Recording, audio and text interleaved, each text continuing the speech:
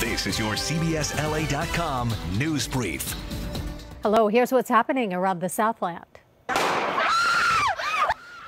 Gunshots caught on cell phone video at Universal City Walk. A deadly shooting early this morning. An LAPD officer shot and killed a suspected gunman. 4 others were hurt while trying to escape the danger. An Apple Valley man is expected in court tomorrow. He is accused of punching 79-year-old Alfred McCusker in the parking lot of a store. Justin Bauman accused the elderly man of scratching his car. He was arrested over the weekend.